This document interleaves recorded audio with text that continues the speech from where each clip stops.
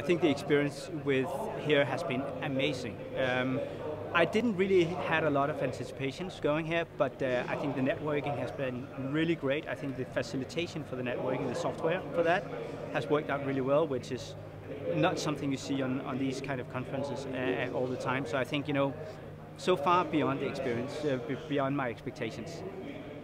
I think the angel networks will start playing a bigger role in angel investments over the next 5 years.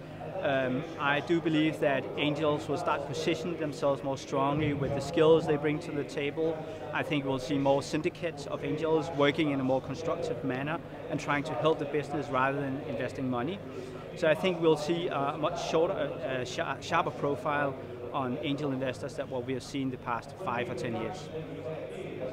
Well, I think one of the most memorable investment experiences that I've had is a business that came in with unrealistic high expectations of not only valuation but also what we could do for them.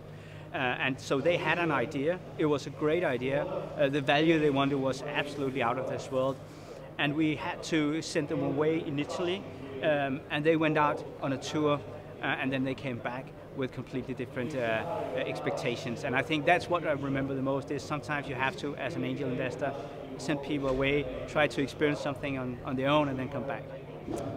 So if you're a startup and looking for seed funding, I think one of the most important things that you do is trying to figure out what kind of competences is it you need beyond just the money, and then go for those competences that can help you. So try to look, into the crystal ball and see what do I need help with over the next course of 2 to 3 years, and who in the network of investors can help me with that. So you get something that goes beyond just money.